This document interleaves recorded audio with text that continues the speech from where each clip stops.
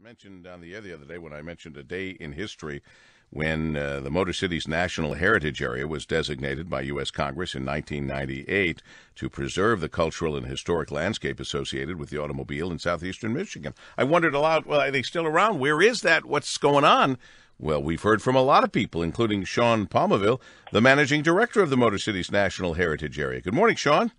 Good morning, Paul. Tell us a little bit about the National Heritage Area and how things are going.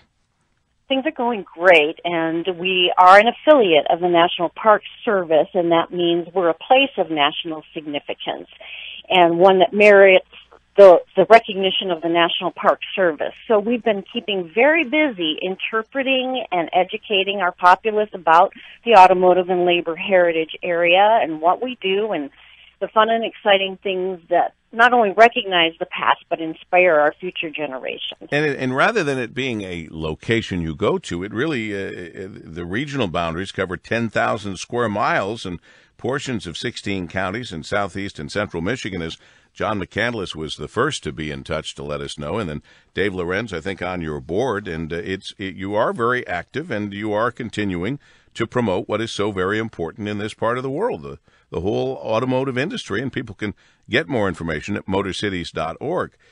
What else do you have planned? What else is going on? Well, right now we are doing a Thanks for Giving annual fundraising campaign, and we wanted to take this time of year and reflect about why we're grateful for this automotive and labor heritage. So we have a game going on. It's sort of like Hangman or Wheel of Fortune, and what we're doing is spelling out our motto, which is, we put the world on wheels.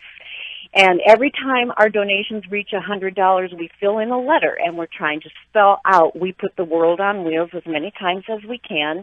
And we invite your listeners to be part of that and to be proud of their automotive heritage and think about why they are, here in this area and the cultural past that they may have contributed.